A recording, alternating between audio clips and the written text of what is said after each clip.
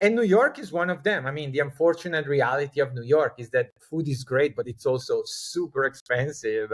So, like, the great thing about Italy, and especially the South, is that you have the Cheap. best food in the world, and it's affordable, you Yeah, know. So that's also another component that is going to trigger happiness. You know, I can have the sure. best food, and it's not super expensive. So to me, those two things are super important. So to build up on this point, because you're talking about happiness, so you say that a part of your happiness is surely correlated with food. What about the rest?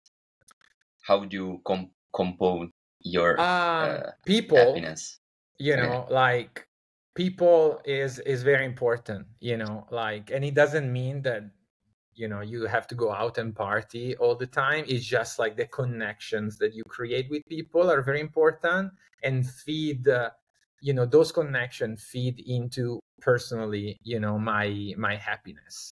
And again, if you are asking me in my 20s, it would have been different, because it was more about like success, career, doing, and I want to get to this point exactly because that's more or less my uh age and our target for yeah. this podcast, and so um it's a good point. but yeah, so for me, again, it's like food, people, and, you know, sharing your experience, because I feel like that experience is one of the most valuable currencies that we have in life.